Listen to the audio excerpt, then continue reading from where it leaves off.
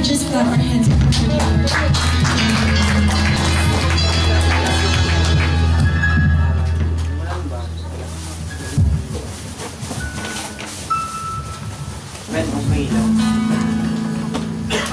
Now we're going to go to the tithes and offerings.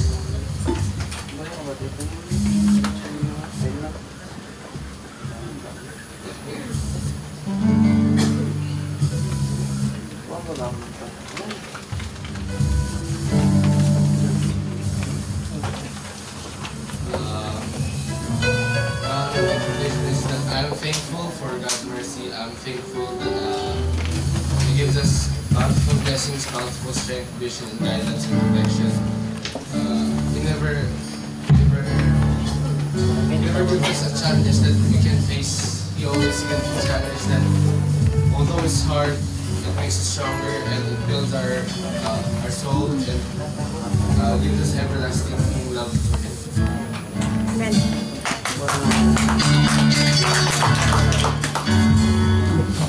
Salamat, salamat, O Jesus, sa pag-ibig mo. Walang ibang magmahal sa akin, tulad mo.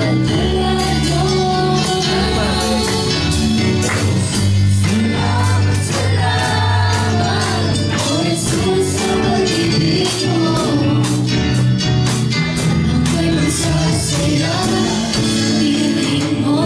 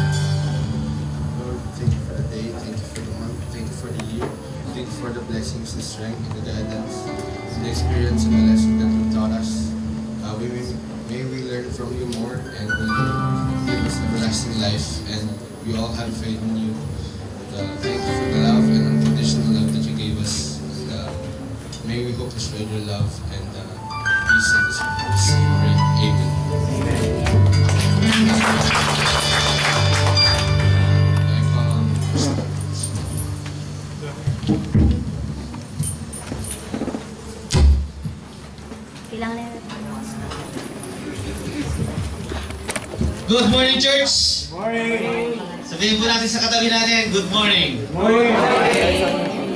Kaya na siya.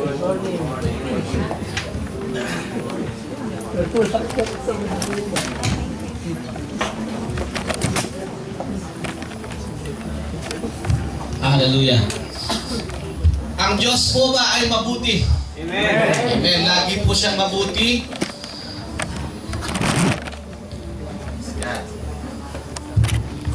Thank you kay Brother Jojo. Okay na, okay.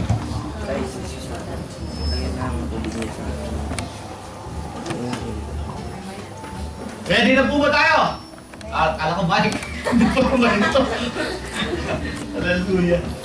Okay, tayo. Last week po ay nagsanta sena po tayo. Sinerd ko po yung ang Diyos po ay Diyos na nagpapagaling. Amen. Our God is a healer. Naranasan niyo po ba yun? Na ang Diyos po nagpapagaling? Doon sa mga umusipon lang ang pinapagaling, parang hindi sila masyadong kumbinsido na nagpapagaling ang Diyos. Amen? Pero pag po ang pinapagaling na po ng Diyos ay mga cancerous na po, doon na po nila nare-realize na nagpapagaling po ang Diyos. Pero ganun pa man, ang Diyos po ay Diyos ng, siya po ay nagpapagaling ng mga maliliit na karamdaman at malalaking karamdaman. Amen. Bakit po? Dahil ang pangalan po ng Panginoong Jesucristo ay higit sa lahat ng pangalan. Kahit po sa pangalan ng mga sickness ay higit po ang pangalan ng ating Panginoong Jesus. Are you with me? Yes. Amen. Palakpakan po natin ang Panginoong Jesus. Bakit po sinabi yan? Last week po, as I've said, nag-share po si Pastor Dennis ng isang healing regarding the Santa Cena. Ano po yung ginagawa ng Santa Cena? Yung blood po ng ating Panginoong Jesucristo ay nagpapagaling po. Yung kanyang, sa mamagitan ng kanyang sugat, tayo ay pinagaling ng ating Panginoong Jesus. And then that day, Friday, yung wife ko po, dinala po sa ospital. But the Lord touched me. He told me that He is a God of control. Amen? Amen. Kahit ano po ang sitwasyon na meron tayo, si Jesus po ang nakaupo sa trono ng Diyos. Are you with me? Alam niya po ang lahat ng nangyayari. Siya po ang may-ari ng lahat ng bagay. Siya po ang nakaupo sa trono ng Diyos. Kahit ano pa ang sitwasyon na meron tayo, iniingatan po tayo ng Panginoong Jesucristo. Amen. Sa kapangyarihan ng banal na Espiritu Santo. That day, dinala ng mga in-laws ko yung aking minamahal na asawa sa hospital. On the second day, na-operahan siya. On that second day, tagumpay po yung operation ng ginawa ng Panginoon doon sa akin. Purihin po ang Panginoon, sa Kanya po ang lahat ng karangalan at ang lahat ng kapurihan. Amen. Sige po, tayo po ay magpapatuloy sa ating pag-aaralan. Hallelujah. Ang title po na ating pag-aaralan ay Let's Meet at the Altar. Altar, actually kanina po habang tayo po ay nagpupuri sa Panginoon, when we are giving praises to God, when we are singing to God, we are meeting the Lord in the altar. Tayo po ay nakikipag-meet na sa Diyos. Tayo po ay lumalapit na sa Panginoon, sa altar ng Diyos. Naaalala ko pa nga po, nung ako po ay bata pa, meron pong pagpasok nyo po sa bahay namin, meron pong mga, sa left side, meron pong parang figurine. Ang tawag po ng lola ko ay altar. Nakaka-relate po ba tayo? Yes. Meron pong ganon. Okay, but in the view of God, what is an altar? An altar is a raised area in a house of worship where people can honor God with offerings. Minsan nga po, doon sa altar, meron pa pong mga offering na, let's say, may mga pagkain pa po doon. Pero sa altar po ng Diyos, where people can honor God with offerings, it is a prominent in the Bible as God's table, a sacred place for sacrifices and gifts offered up to God. Yun po ang altar. A place of ceremony, a marriage, or death. Kahit po yung marriage at saka yung death, ginagana po sa altar. Let's say, namatayan po tayo, o ikinasal po tayo po ay nanunumpa doon sa altar. Sabi nga po nung ikinakasal, till death do us part. We will be together. Sabi doon. So, sa altar po, yung altar po is a sacred place. Sacred place para po i-meet natin ang Diyos. Hindi po ang tao ang inimimit natin doon sa altar, kundi ang Diyos. We will meet the Lord, the God, the Creator of heaven and earth. Sabi nga doon sa pinag-uusapan namin kagabi, heaven is His throne, and the earth is His footstool. We will meet Him at the altar. Hallelujah. An altar can also be something constructed for the sole purpose of offering sacrifices. This is the most common usage of the term. Man of God in the Bible builds altar for God after he had done things for them like Moses in Exodus chapter 17 verse 15. Abraham, Isaac, Solomon, and etc. Marami pong mga examples na ang Diyos po ay nakikipagtagpo doon sa altar. They need an altar so as to meet God at that place. I remember yung mga last lesson po na na-share ko po sa inyo, kung sino pong nakakaalala sa atin, Elisha, si Elijah, remember po si Elijah? Elijah, siya po ay, she is running, okay? Siya po ay hinahabol ni Jezebel, remember?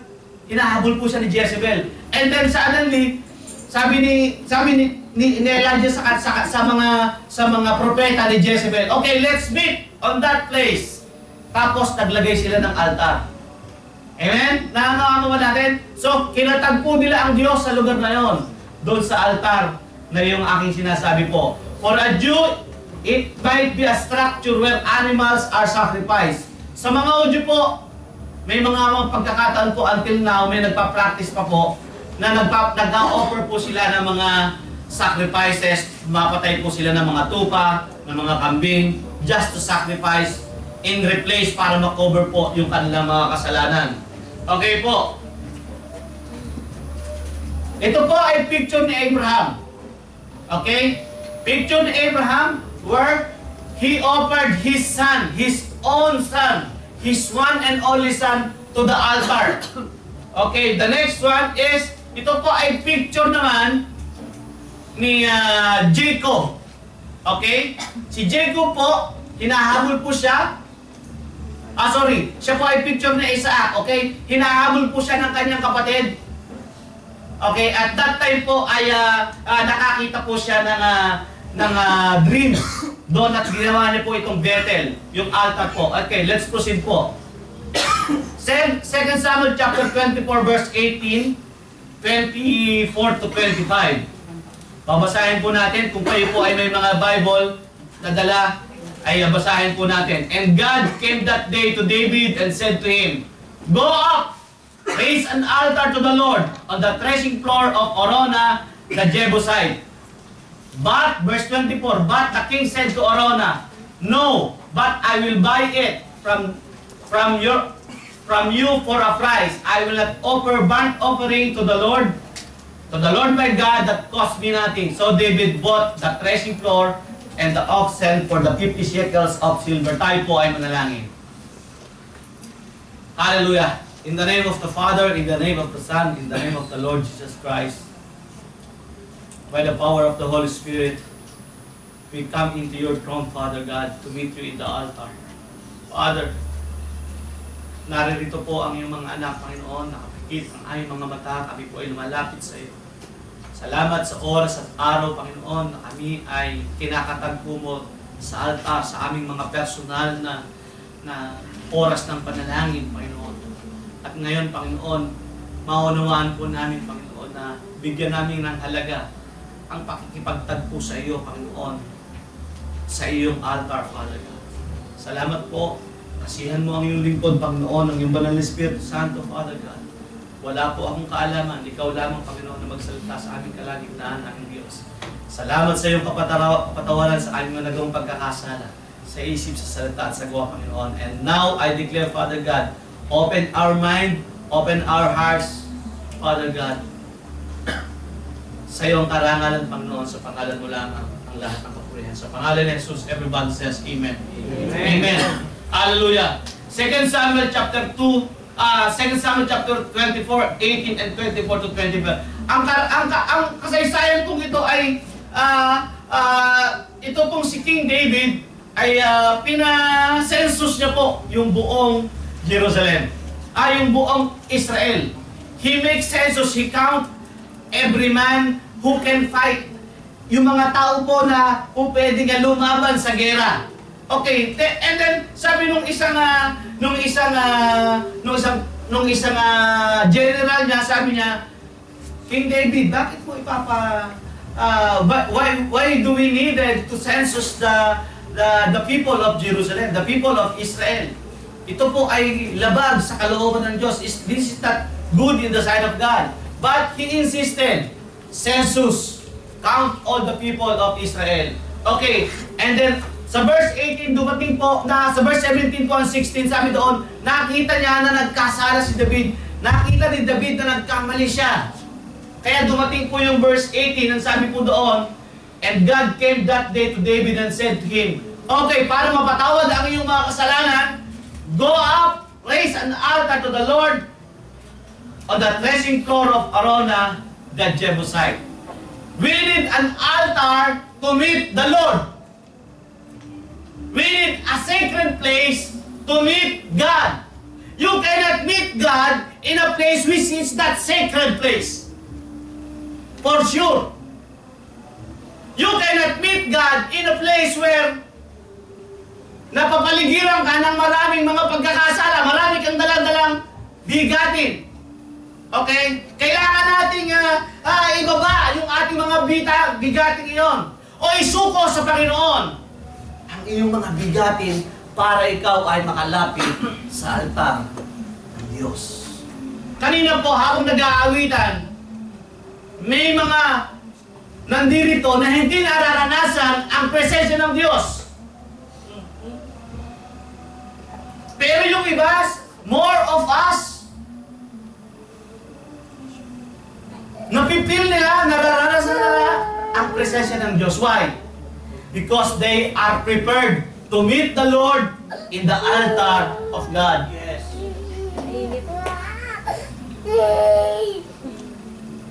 Hallelujah. Mula pa lamang po sa pagpapractice ng music team, ako po umiiyak sa Panginoon. Because Lord, I cannot contain your presence, Father. Bakit po? Dahil iminimit po natin Diyos, kinakatag po natin po ang Panginoon sa bawat oras ng ating buhay, ang presensya ng Diyos. When you come into the presence of God, you cannot contain the presence of God in you. Whether you like it or not, you will fall down. You will fall down in a way that you will surrender everything to God. Not it doesn't mean na kailangan mong lumuhod. It doesn't mean na kailangan mong umiyak. No. Mean you will fall down because you cannot contain the presence of God in you. And for sure, when you are entered to the altar, you will repent and you will see that you are sinner like David. Everybody sin. Everybody. Walang exemption, sabi ng Romans chapter 3 verse 10.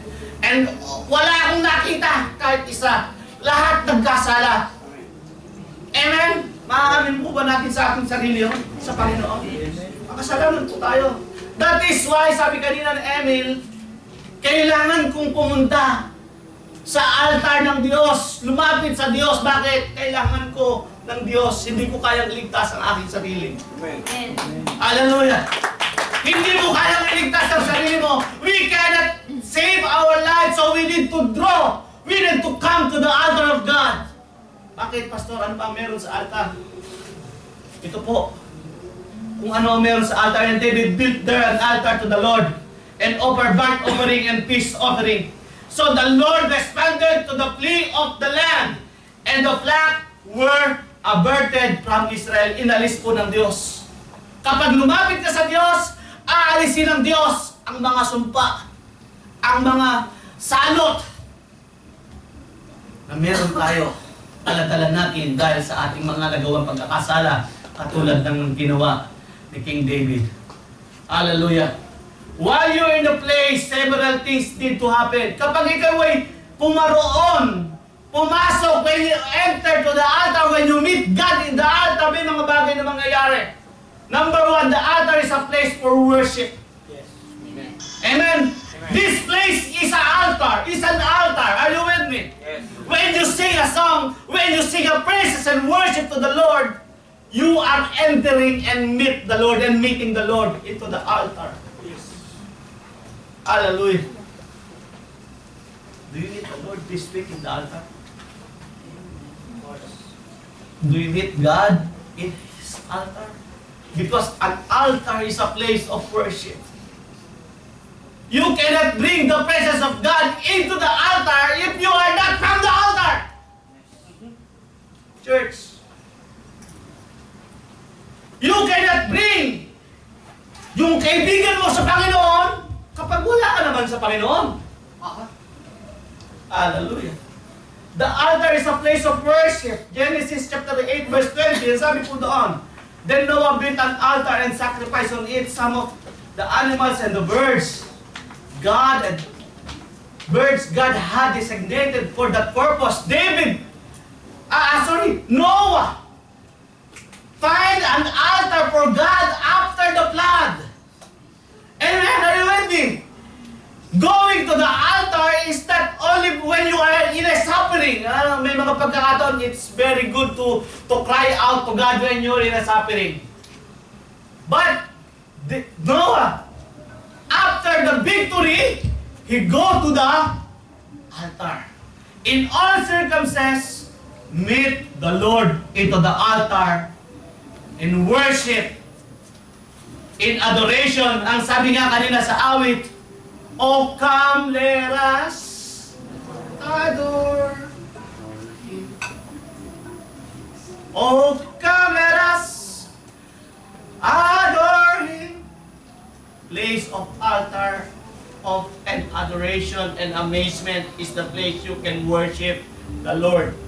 You cannot worship the Lord without adoration, without amazement. Why? Nakita ni Noah, nagkaroon ng rainbow.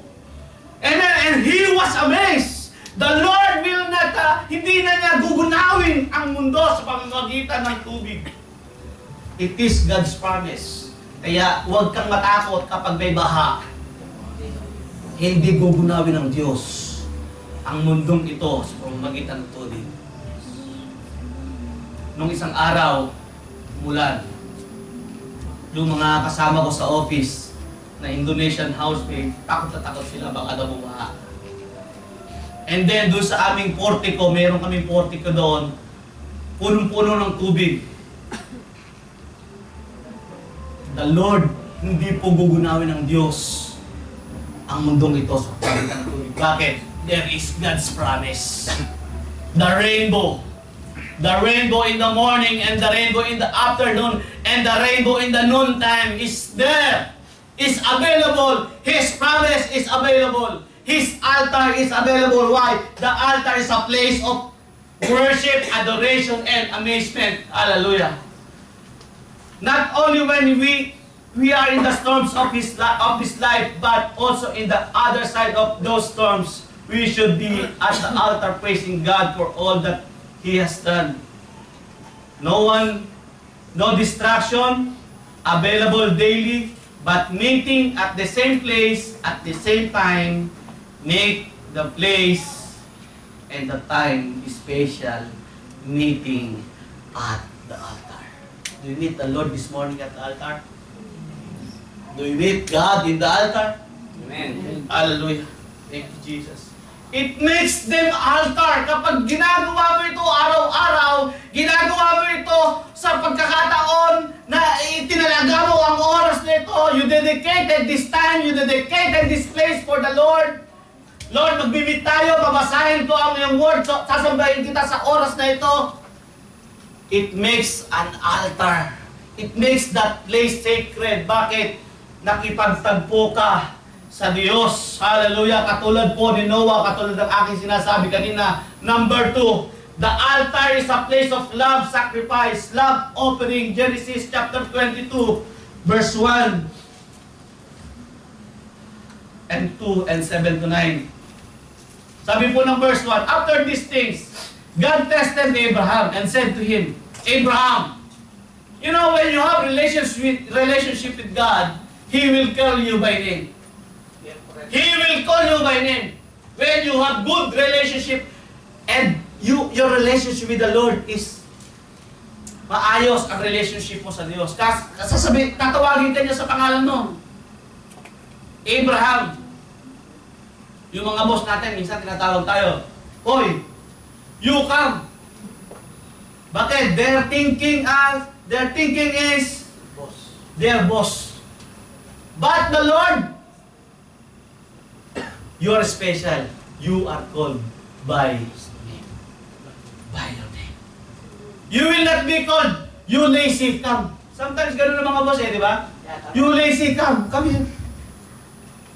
Tinatawag tayo doon sa mga weak side na meron tayo. Sometimes stupid pa nga come. Hindi po ganun ang Diyos. Hallelujah. Here I am. Ang sagot ni Abraham, nung tinawag siya ng Diyos, here I am. Kapag halimbawa ba, tinawag ka, Mike, come. Ang isasagot mo kaya, here I am. Hallelujah. Here I am. Verse 2, and he said, take your son, your only son, Isaac, whom you love, and go to the land of Moriah, and offer him there as a burnt offering on one of the mountains of which I shall tell you. The Lord Himself, okay, ang Diyos mismo, tinesting niya si Abraham. Okay? Kailangan ni Abraham na i-offer yung kanyang kaisa-isang anak. Okay? I-offer niya sa Diyos, dadalhin niya sa Diyos, at makikipagtagpo ang Diyos doon sa altar. Hallelujah. Sabi po ng verse 3, sabi po doon sa verse 3, early in the morning, hindi ko na po nilagay, early in the morning, Abraham go to the mountain with his son and his servant. Verse 4 sabi doon, sa verse 4 sabi doon, iniwanan ni Abraham yung kanyang mga servant. Verse 5 and 6, iniwanan ni Abraham yung kanyang servant. Stay lang kayo dito. Aakyat kami ng aking anak at makikipagtakbo kami sa Diyos doon sa altar. Verse 7, and Isaac said to the father Abraham, Isaac said to his father Abraham, sabi ni Isaac, my father. And he said, here I am, my son. Very sweet, very close yung relationship. My father, here I am, my son. He said, behold the fire and the wood. Behold the fire and the wood. But where is the lamb?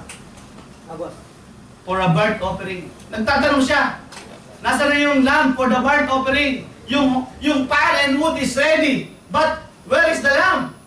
Sabi po ng verse 8, Abraham said, God will provide for Himself the lamb for burnt offering, my son. So they went both of them together. Verse 9, when they came to the place which God had told him, Abraham, ang Diyos mismo ang nagbigay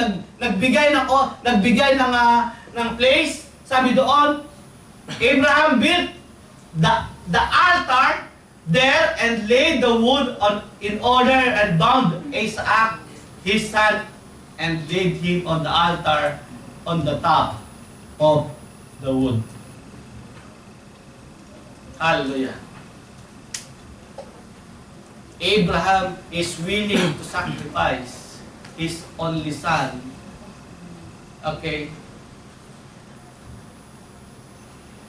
Para mapatunayan sa Diyos na iniibig niya ang Diyos at handa siyang sumunod sa Diyos.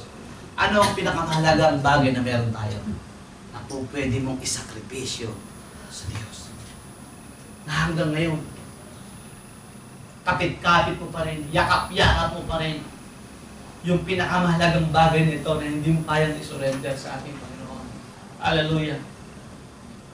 But when God saw, nang makita ng Diyos that Abraham is willing to give his son, the lamb of the father, his love was remembered. Jesus gave, the father gave his only son. The father gave his only son. Jesus died as an offering, a living sacrifice, died once and for all. Tuloy ko po yung storya. Pagdating po doon, nung papatayin na po si Isaac, sabi ng angel, huwag mong saktan ang bata. Merong nakalaan. Merong isang batang tupa na nakasabit yung kanyang munting sungay doon sa sanga. Siya ang i-offer mo doon sa burnt offering doon sa altar. And this symbolize, dapat si Isaac yung mamamatay doon sa altar. Pero hindi siya namatay. May ibang namatay in his place. Merong namatay in your place. Merong namatay, merong nagsakripisyo in your place. At hindi ito tupa, hindi ito kambing. Sino nga nagsakripisyo? Anong Jesus? Look at verse, Romans chapter 5, verse 8. Living Bible. The Living Bible. But God showed His great love for us by sending Christ to die for us while we were still sinners. Ipinadala na ang kanyang, bugtong na anak. Nung tayo'y mga makasalanan pa, para ipakita yung pag-ibig ng Ama sa kanyang anak. He sent His Son. He showed His great love for us by sending His Son. Sending Christ to die for us while we were still sinners. Hallelujah. That is great love. Ito na po ang pinakadakilang pag-ibig na meron ng Diyos. At matatagpuan mo lamang ito doon sa altar. Yung great love ng Diyos, the great love of God, you can only find that great love doon sa altar ng Diyos.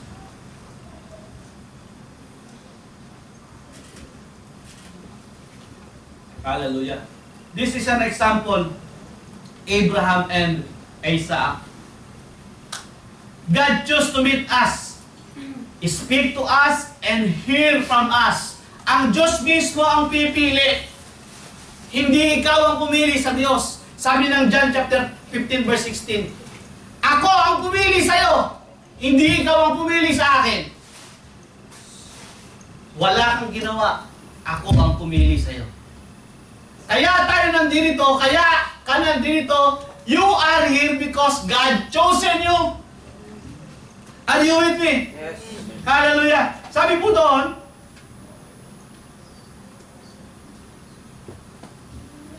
for many are called, but few are chosen. Matthew chapter 22, verse 14. Marami yung mga tinawag, pero kakaunti lang yung pinili. At kasama kayo sa mga pinili, pinili ng Diyos. Hallelujah, Jesus. Most often, at our altar, if you look in the Old Testament, it was the altar that God revealed most about Himself. Kapag hindi po tayo nakikipagtagpo sa Diyos, maliit na bahagi lamang yung ating nauunawaan sa Diyos. Bakit? Hindi po kinakatagpo ang Diyos.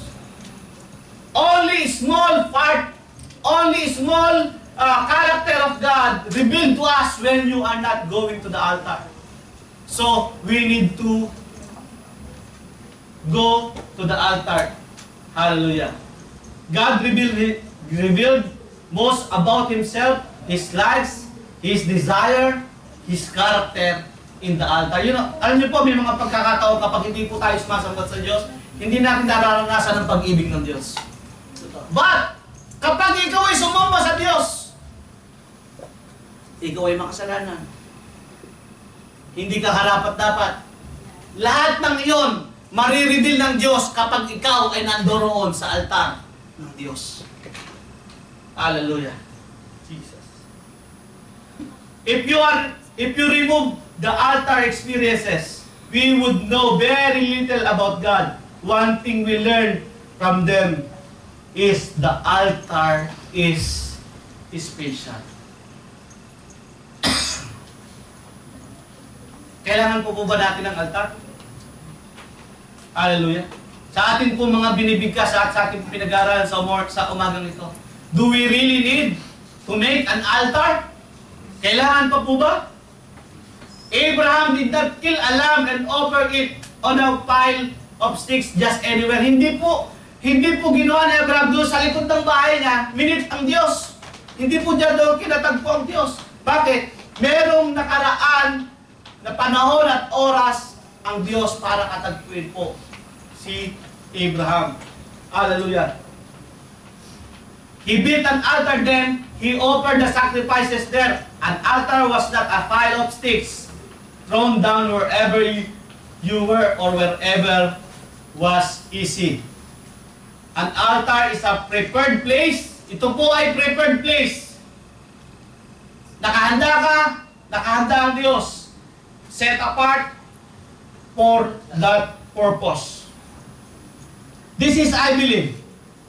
I believe God would not have accepted Abraham's offering on a pile of sticks back at home. Hindi po. Naniniwala po ako dito. Bakit po? Meron po talagang itinalaga ang Diyos para katagpuin po tayo ng Panginoon. It doesn't mean na wala ang Diyos sa likod ng bahay ni Abraham. No.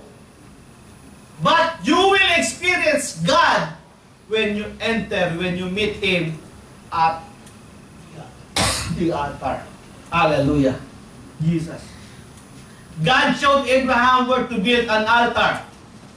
He will show you your altar as well. Sasabihin din ng Diyos sa iyo, saan ang altar? And this place is an altar for us. Hallelujah. The altar is the place, number 3. The altar is a place of forgiveness, tolerance, and amnesty. Nasa UAE po tayo. Meron pong year of tolerance. Are you with me? Meron pong amnesty na naganap itong nakakaraan lamang at marami po ang mga Pilipino na nag-avail ng amnesty because year of tolerance. Ito po yung year of tolerance logo ng UAE. Ang sabi po doon sa Leviticus 4:25 and 26, then the priest shall take some of the blood of the sin offering with his finger and put it on the horns of the altar of burnt offering and pour out the rest of its blood at the base of the altar of burnt offering. Verse 26, ito po ang isang mahalaga. And all its fat he shall burn on the altar like the fat of the sacrifice of peace offerings. So the priest shall make atonement for him for his sin, and he shall be forgiven. Forgiven. The altar is a place of forgiveness. Chapter 4 and chapter 5, Leviticus, pag binasa po natin ito, it talks about forgiveness. Pinag-uusapan po ang dugo ng pinatay na burnt offering or sin offering. So, sa altar po, makikita po natin yung pagpapatawad po ng Diyos. Mararanasan po natin yung pagpapatawad po ng Diyos kapag tayo po ay pumasok sa altar ng Panginoon. Sabi po dito, 1 Peter chapter 3 verse 18, for indeed Christ died for us, for sins once and for all, the just and righteous for the unjust and unrighteous, the innocent for the guilty, so that He might bring us to God, having been put to death in the flesh, but made alive in the Spirit. Namatay po yung isang taong walang kasalanan para sa makasalanan. Yung taong just doon sa unjust. Kayo po ba? Isa po ba tayo sa dahilan kaya po namatay ang ating Panginoong Jesus? Kasama po tayo. We are unrighteous. Pero namatay po ang ating Panginoong Kristo dahil ino-offer niya po yung sarili niya para sa ating nagawang mga pagkakasala. Hallelujah. If we want to be in the presence of God and truly sense His holiness and fear from His heart, we need to go to the altar. Para maranasan mo, maunawaan mo na ikaw ay makasalanan at kailangan mo ng pagpapatawad, kailangan mong pumunta, lumapit sa altar ng Diyos. You will not realize, and you cannot realize for sure that you are a sinner if you did not experience meeting God in His altar. Bakit? Hindi mo marirealize na makasalanan ka. Katulad ni David, kailangan niyang magtayo ng altar and he realized that he needs forgiveness. We need to go to the altar. Number 4, the altar is the place of personal encountering with God. Isaiah 6, verse 1 to 8. Anointing is given, His presence was in the altar. Si Isaiah po, ito po, kanina po, puro mga example, mga God character, mga godly character po. Isaiah chapter 6, verse 1 to 8. Ito po, tinagalog ko po talaga ito. Isaiah 6, verse 1 to 8. Nung taon na pagkamatay ni Haring Uzziah, nakita ko ang Panginoon na nakaupo sa napakataas na trono. Ang mahabang damit niya ay tumakip sa buong templo. May mga makalangit na nilalang sa gawing ulo niya. Ang bawat isa sa kanila ay may 6 na pakpak. Ang 2 pakpak ay nakatakip sa kanilang mukha. Ang 2 ay nakatakip sa kanilang paa. At ang 2 ay ginagamit nila sa paglipad. Hallelujah. Sinasabi nila sa isa't isa, banal, banal, banal ang Panginoong makapangyarihan. Ang kapangyarihan niya ay sumasakop sa buong mundo. Sa lakas ng tinig nila, nayanig ang mga pundasyon ng templo at napuno ng usok ang loob ng templo. Hallelujah. Bakit po? God's presence is there. Kapag nasa altar po tayo, nandoon po ang presensya ng Diyos. Yes. Hallelujah. Kapag tayo ay pumasok, nakipag-meet po tayo sa altar ng Diyos, mararanasan mo ang presensya ng Diyos. Sa ayaw mo sa gusto, mararanasan natin ang pag-ibig ng Diyos when we come to the altar of God. Hallelujah. Sa lakas ng tinig nila, nayanig ang mga pundasyon ng templo at napuno ng usok ang loob ng templo. Sinabi ko, nakakaawa ako, tiyak na mapapahamak ako dahil ako'y may makasalan ng labi at naninirahan ako sa piling ng mga taong makasalanan din ang mga labi. At ngayon nakita ko ang hari, ang Panginoong makapangyarihan. When you go into the altar, makikita mo na makasalanan ka. Hallelujah! Marirealize mo, tingnan mo, si Isaiah po ay propeta na. Pero when he meet the Lord in the altar of God, nakita niya, makasalanan siya. Hindi lamang siya ang nakita niya makasalanan, kundi ang kanyang mga taong nakapaligid sa kanya. Ang buong Israel ay makasalanan sa harapan ng Diyos. Verse 6, ang sabi doon, pagkatapos lumipad ang isa sa mga makalangit na nilalang papunta sa akin. May dala siyang baga na kinuwas niya sa altar. Yung altar po, meron pong baga doon sa Old Testament. Meron pong isang anghel kumuha ng baga para linisin si Isaiah. Nilagay doon sa kanyang dila. Verse 7, nilipat niya ang baga sa aking bibig at sinabi, hinipon nito ang iyong bibig at wala ka ng kasalanan dahil pinatawad ka na. When you go into the altar, God's presence and God's anointing is there, is always available. And you, when you go into the altar, He will present, He will tell you, God will tell you that you are forgiven. Sasabihin sa iyo ng Diyos, i-confirm sa iyo ng Diyos na ikaw ay pinatawad na ng Diyos. Pagkatapos narinig ko ang tinig ng Panginoon na nagsasabi, sino ang susuguin ko? When we go to the altar, makikipag-usap sa iyo ang Diyos. Paano mo malalaman ang ipapagawa ng Diyos kung hindi mo siya kinakatagpo sa altar? Yokenan. Paano mo malalaman na kailangan mo pang ibahagi ang pag-ibig ng Diyos sa iyong kapwa kung hindi ka papasok sa altar ng Diyos? Hindi mo matatanggap ang kanyang tinatawag na instruction. Ang sagot, sino ang susuguin ko? Sino ang lalakad para sa amin? Sumagot ako, sabi ni Isaiah. Narito po ako. Ako ang isugo. When we meet God in the altar, makikita po natin, kagabi po, habang nag-uusap po kami, doon sa isang prayer time po namin, nabanggit po, na marami po ang aanihin. Pero kakaunti po ang mga ani. Ang tanong ng Diyos, sino ang susuguin ko?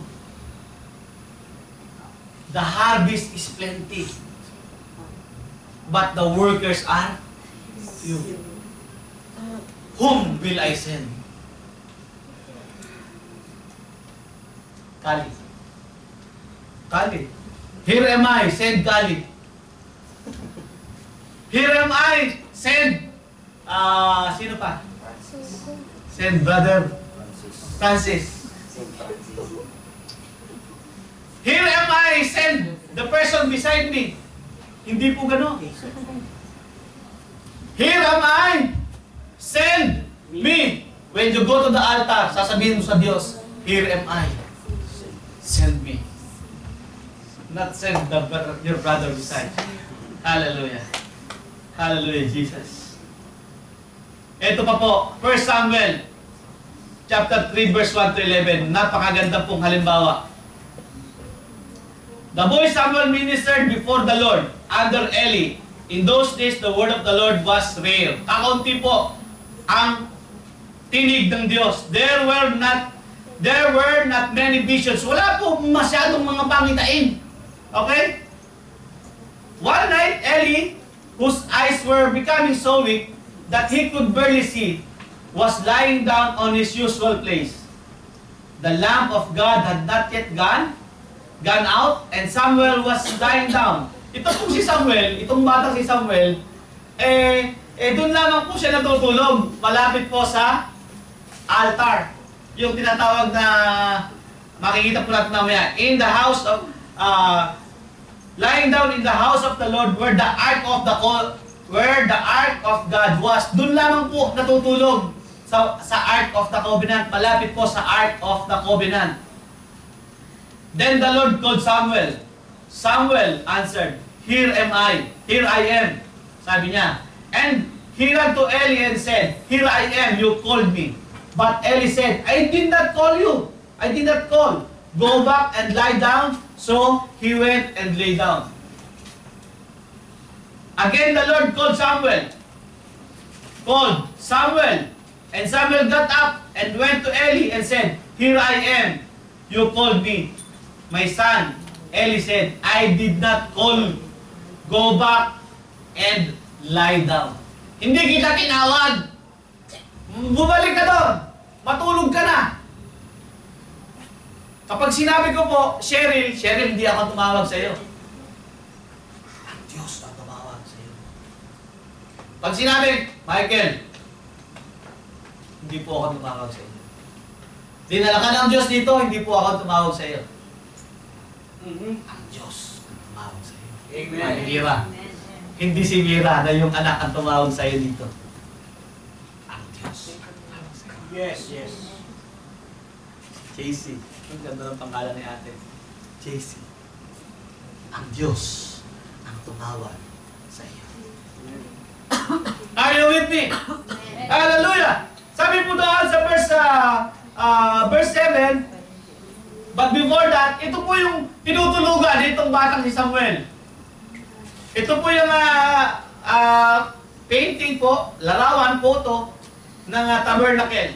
Diyan lamang po sa lugar na yan, dito po sa lugar na ito, diyan lamang natutulog ang batang si Samuel sa paligid ng lugar na yan. So, Samuel is very familiar. Yung mga propeta po, hindi po sila makakapasok dito sa tabernacle because this is a holy of the holiest. Kapag pumasok ka dyan, mamamatay ka. But itong batang si Samuel, natutulog lang dyan araw-araw. Nakukuha mo natin, ganun siya ka-close sa Diyos. Ganun siya ka-espesyal sa harapan ng Diyos. Ipagpatuloy po natin. Now Samuel did not yet know the Lord. Bagamat doon siya natutulog, hindi niya pa masyadong kilala ang Diyos, pero kilala siya ng Diyos. Why? The Lord called him. Nico ba? The Lord called him by his name. The Lord called us by our name. Same as Samuel, the Lord called him by his name. Even though hindi pa niya masyadong kilala ang Diyos. Kahit noon, hindi mo pa kilala ang Diyos, kilala ka na ng Diyos. Amen. Hallelujah. Kaya sabi po doon, now Samuel did not yet know the Lord. The word of the Lord had not yet been revealed to him. Verse 8. A third time the Lord called Samuel. And Samuel got up and went to Eli and said, "Here I am, you called me." Then Eli realized that the Lord was calling the boy. Hindi na po talaga si Eli ang tumatawag, kundi ang Diyos ang tumatawag sa batang ito. So Eli, the mentor of Samuel, told Samuel, "Go and lie down, and if he calls you, say, 'Speak, Lord, for your servant is listening.'" So Samuel went, he followed Eli, and laid down in his place. Kapag po kaya tayo ay tinawag ng ating mentor, come, lalapit po kaya tayo? Susunod po kaya tayo sa ating mentor, katulad ni Samuel na sumunod sa kanyang mentor na si Eli? Hallelujah. Verse 10, the Lord come and stood there, calling at the other time, "Samuel, Samuel." Then Samuel said, "Speak, for your servant is listening." Verse 11, and the Lord said to Samuel, "See, I am about to do something in Israel that will make the ears of everyone who hears about to tingle." Hindi po na pag-uusapan yun kung ano po ang sinabi ng Diyos kay Samuel. But the fact that God called you, and the number 4 is a place. Hallelujah. Anointing is available. Katulad po ni Isaiah kanina, yung pagkakatawag ng Diyos, kapag ikaw ay pumasok sa presensya ng Diyos, maririnig mo ang boses ng Diyos at pipiliin ka ng Diyos. Sa kauli-ulihan po, dito na po tayo magtatapos sa ikalima. The altar is the place where God answers our prayer. Kung gusto mo na tayo, yung ating mga panalangin, ay tugunin ng Diyos, come to the altar. Ang dami ko ng panalangin. Bakit po, Pastor, hindi na tinutugon ng Diyos ang aking panalangin? Why? Because you are not meeting the Lord to the altar. Kaya hindi natutugon ng Diyos ang iyong mga panalangin. Hallelujah. Tingnan po natin. Receiving answers to your prayer is in the altar. Healing, peace in the altar, and direction.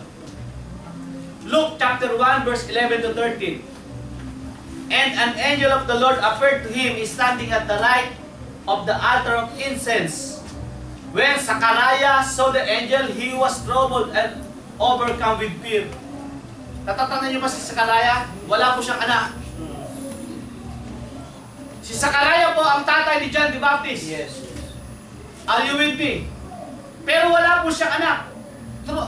Lagi niyang inisip, bakit wala kaya akong anak? Okay?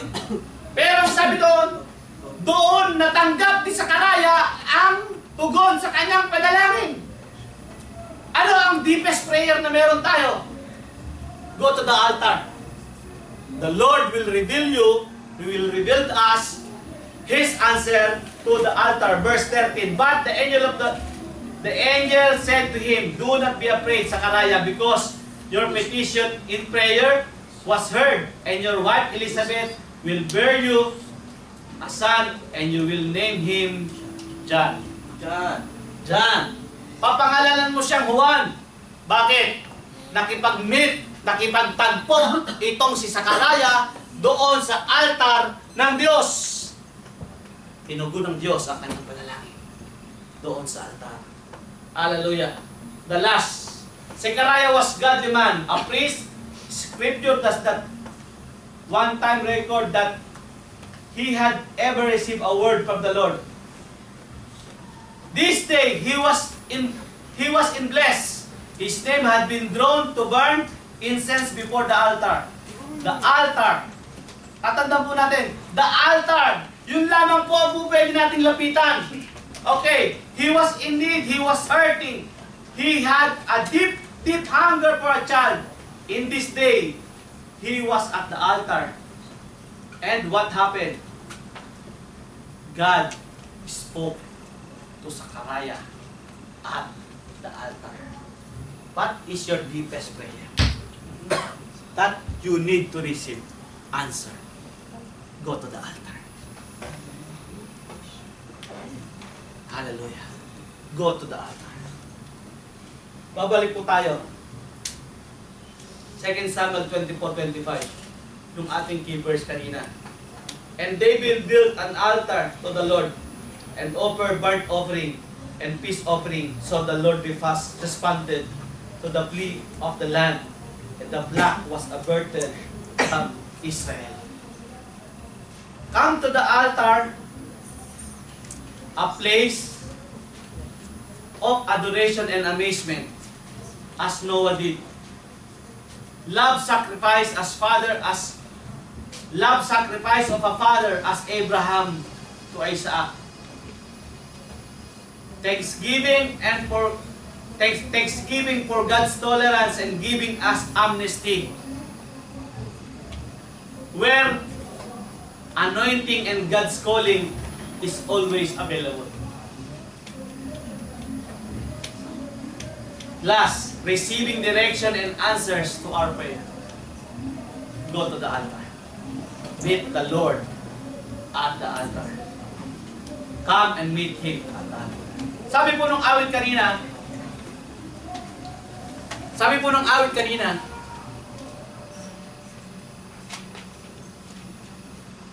when I seek you, the more I seek you, the more I find you, the more I find you. Kapag hinahanap po natin ng Diyos,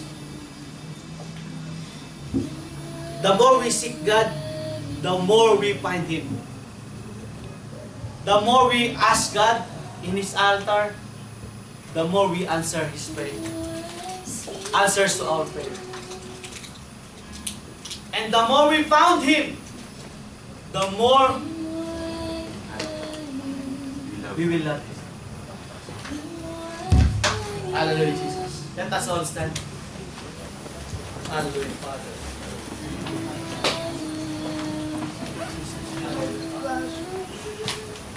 Tayo po ay lumapit sa altar ng Diyos.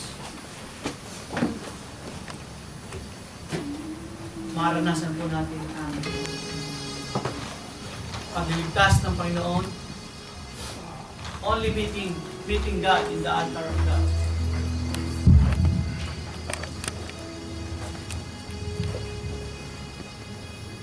If you want your answers to your prayer, come to the altar. If you want anointing, come to the altar. If you want the love of God, come to the altar. If you want to worship the Lord, come to the altar.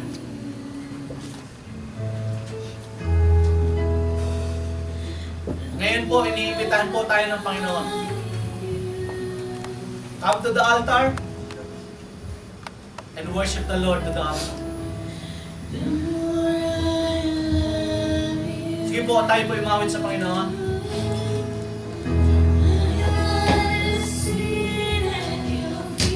Taas po natin yung ating mga kamay. Hallelujah. Worship and meet the Lord in the altar. In the altar, there is God. God's love is available in the altar. God's answer to our prayer is available in the altar. All you need to do is meet the Lord in the altar. Magkaroon po tayo ng espesyal na oras para sa Diyos. Hallelujah. Oh, hallelujah, Lord. Hallelujah, Jesus. Sige po tayo mawit sa Panginoon. The more I see you, Hallelujah. Sabihin po natin, the more I found you, the more I find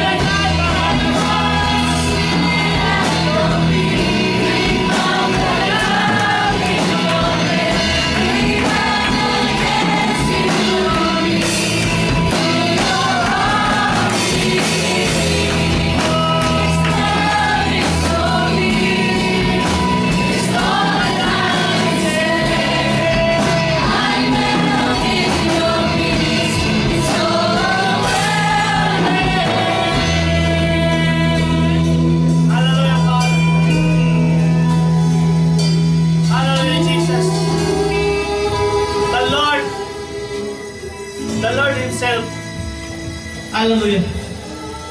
Ang Diyos po mismo ang nag-iimbita sa atin na lumapit po tayo sa altar. Hallelujah, Father. Hallelujah, Jesus. Only Jesus. Ang Diyos lamang po, si Jesus lamang ang makakapagbigay ng solusyon sa anumang prayer natin. Siya lamang ang katugunan sa ating mga prayer. Hallelujah. If you want to experience God's anointing, God's presence, come to the altar of God.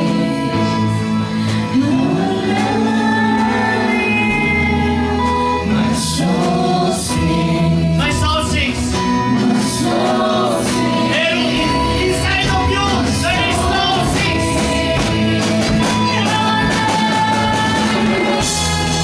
My soul sings. Everybody, my soul sings.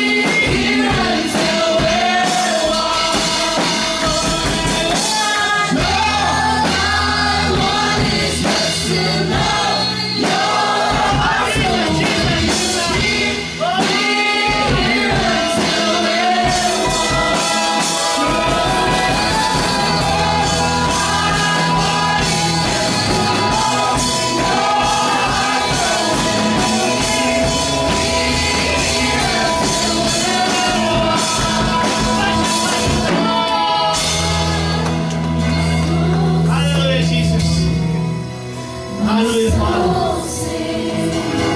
Tayo po'y manalangin. Ang Diyos, sumamayarin sa lahat. We really need, Father God, to stay in your presence, Father God. We need your presence. We need your anointing. The love of the Father to adore you and worship you, Father. Thanksgiving, Father. Pasalamat sa pagpapatawad mo, Panginoon, sa aming mga kasalanan, Panginoon, for your great love to us. And we are willing to meet you, Father God, at the altar, Father God. Yung aming mga private na personal na pagsamba sa iyo, Panginoon. Tulungan mo, Panginoon, na ma-maintain namin yung aming mga private prayer, yung mga private worship namin, Panginoon. This is an altar, Father God. This place is an altar. At sa altar, Father God, katulad din sa karaya, ibinibigay mo at tinutugon mo ang aming mga panalangin. Hallelujah, Jesus. Father, salamat po sa mga Gicm family na nandito, Panginoon. Continue to bless us, Father God. Continue to meet us at the altar, Father. All glory to your name. All praises to your name, Father God. And this is our prayer. In Jesus' name we pray. Everybody says amen.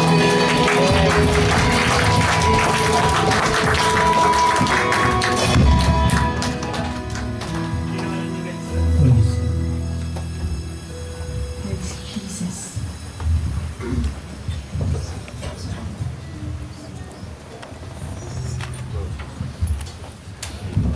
Church, you may be seated.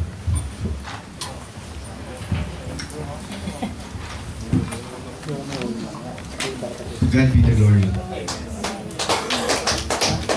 Salamat po sa mensahe about the altar. It's our understanding about altar. I look at it earlier, same, even in Greek word, altar is altar. So walang double altar. But in the physical description of the altar, it says that it is raised area or a prominent place in your home, in the church. Yes, correct. Here, this is the altar. Yes. The pulpit, this is a prominent area. Speakers are not speaking behind, only here up front. And what else we understand about the altar? It's a place of sacrifice. It's a place of offering. It's a place of thanksgiving. Pero very familiar about the altar, it's a place of marriage. Sino dito yung happily married? Yan. Pakita niyo yung sising. Yan ang kita siya. Sino yung will be about to get married? Will be about to get married. Dapat ipagmalaki.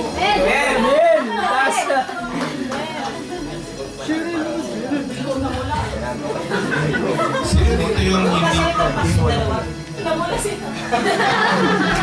Ay, yung dalawa, bawal yun. Kidding aside, who among here is not yet married? Not yet married. Come on, don't be shy. Kahit na medyo may edad-edad na, basta pa. Who among here is not yet married?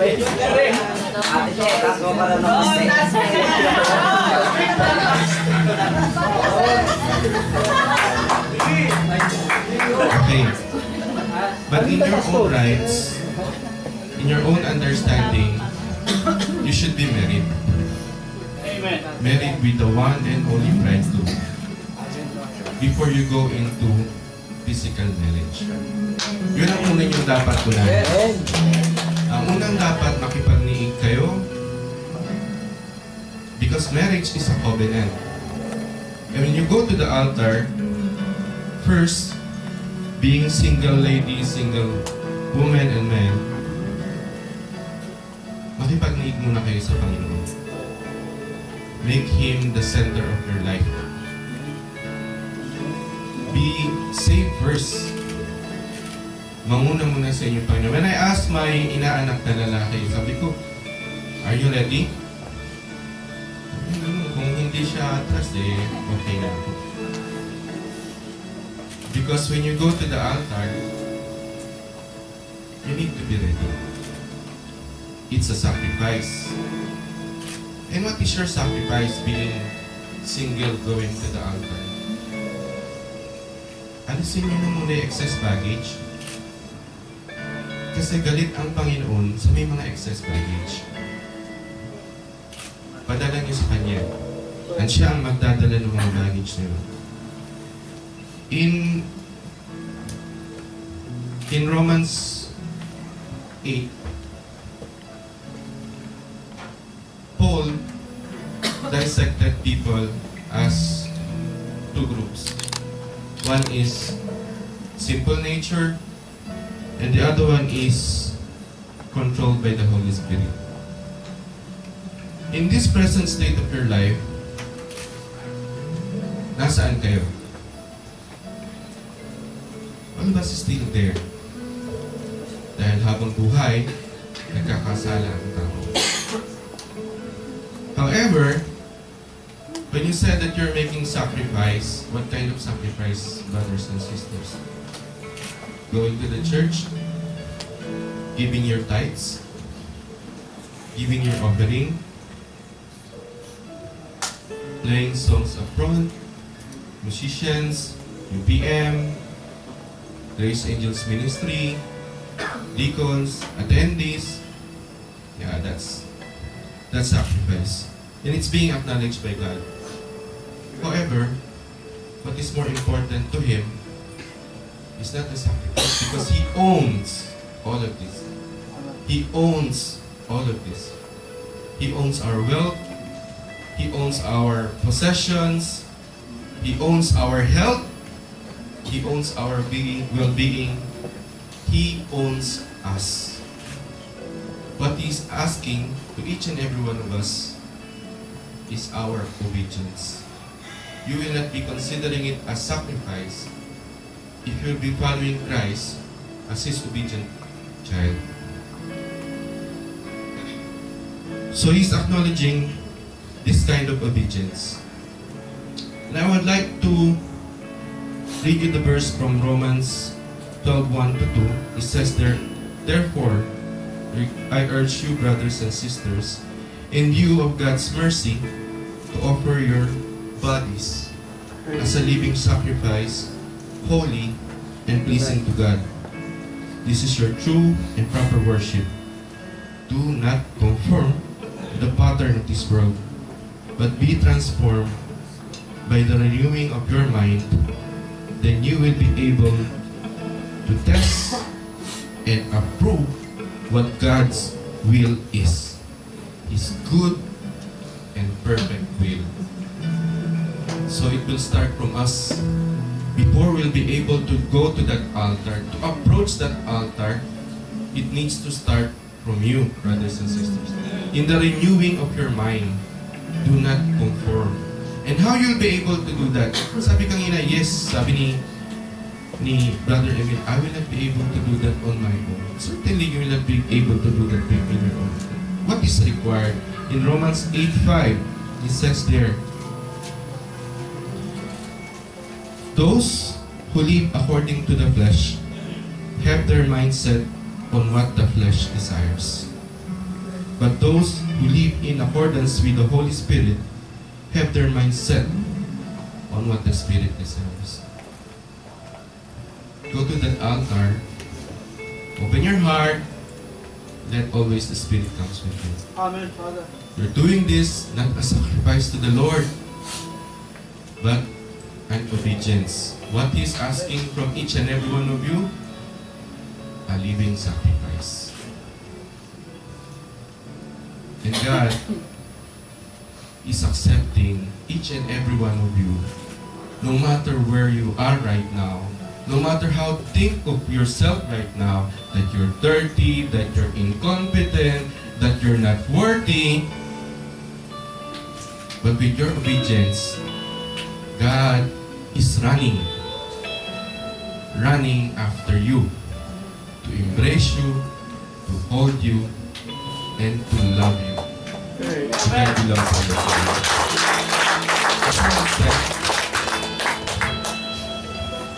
Lord, we thank you and we glorify your name. We thank you very much for the message that you have bestowed to our brother, to our pastor, to our friend, Pastor Dennis. Thank you for using him, utilizing him, being your footstool, having the courage to express to us, each and every one of us, that yes, Lord, we are not worthy to even at your foot, Panginoon. We are not worthy even to look at you, O God. But you make us worthy with your love.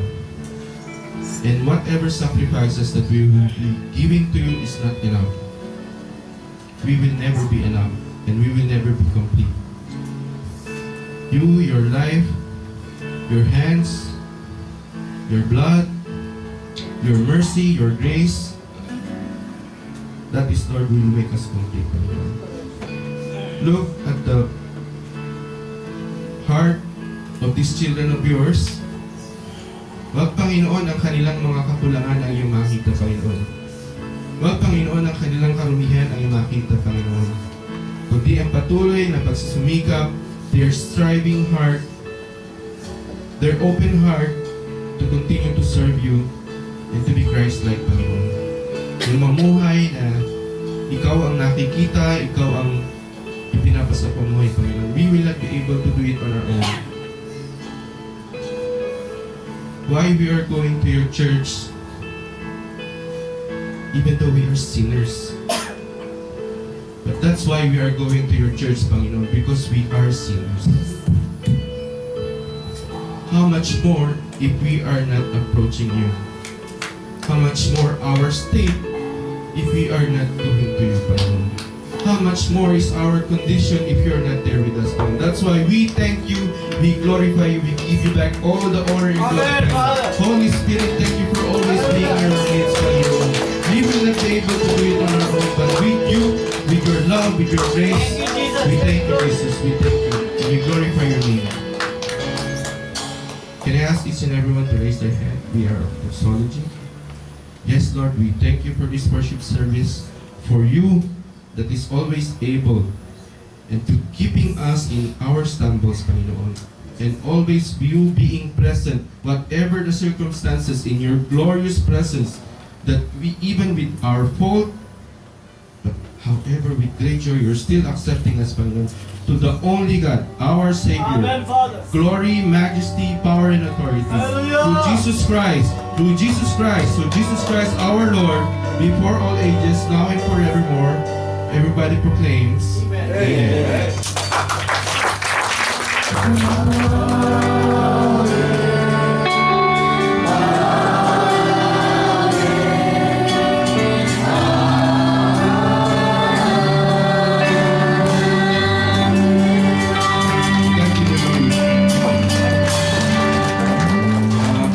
Please be seated for a while.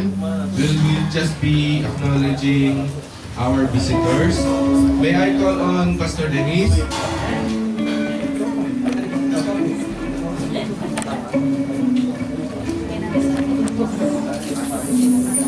We'll acknowledge po our visitors. Salamat po sa pagdako ninyo muli.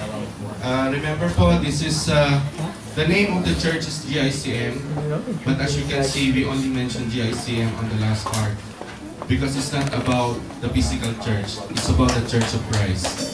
Everyone is welcome po sa panambahan ng Panginoon. We love you very much. Visitors, we like to acknowledge the presence and also please come up front. Si Sister JC or Brother JC. Sister JC, welcome po. Welcome po.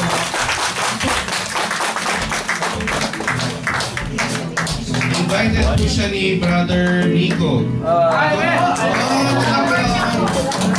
After 3 years, tapos nag-invite ka rin. Hindi pala ko itong baka na ito. Nagiging inaanak ko rin ito. Nagiging inaanak ko rin ito. Brother Julius Asuelo. Yan, welcome po. And Sister Mitch. Sister Mitch, welcome po. And thanks be to God po sa buhay ni Mami Mira. Welcome po. Salamat po sa pag-invite niyo sa mga kapatid. And I would like to acknowledge this. Si Sister Mira po is first time kong na-meet ng anniversary natin. And I would like this to pose a challenge to all of you and all of us. Napakarami na po niyang na-invite sa church. Come on, mahinga naman kayo. Tayo. And of course, we will be welcoming back si Paring Mike and their family. Amen. Come. Si Paring Mike po and si Sister Mel, si Jay, si Noah, and Bison. Welcome po.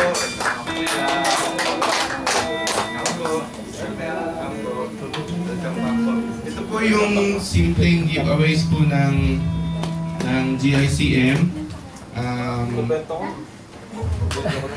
Pwede niyo pong reviewin to. This is about our program last August. Ito po yung Explore, Engage, and Evangelize. So sa likod po nito, there's some text messages po and about how to be able to accept Christ Jesus. So yun po. Salamat po. Ibigay po. And ikaw, bigyan mo po sa... And Pastor, pakibigay kila Brother Mike. Ayan po.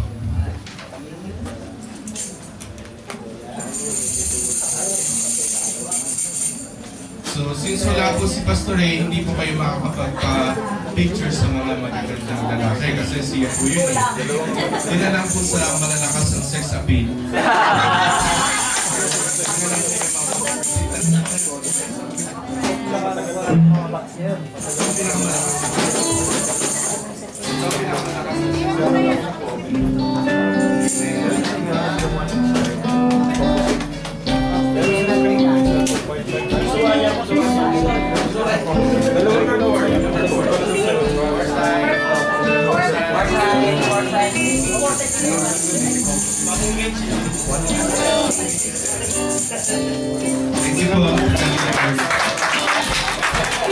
you po.